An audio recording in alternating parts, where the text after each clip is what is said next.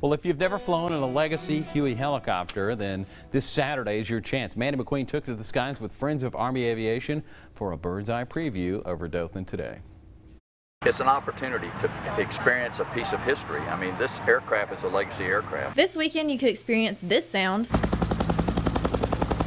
and this view during the Dothan Remembers event, which honors our brave soldiers and the aircraft that supported them through times of war. It's like the B-17, the B-29. Those aircraft are very hard to get a ride on. This one, we put 10 in at a time and we take them. And you can take your very own aerial flight over the Circle City this Saturday from 9 a.m. to sunset with the Friends of Army Aviation, and take a step back in history at the corner of Watley Drive and John D. Odom Road here in Dothan. We felt like we needed to get right downtown with the folks, and so that they wouldn't have so far to travel.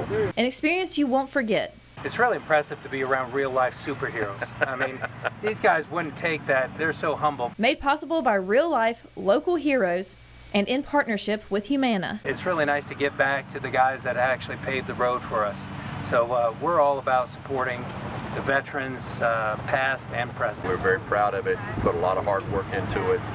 13 months, 29 days, and 45 minutes, but it's counting. Keeping it local in Dothan, Mandy McQueen, WDHN News 18.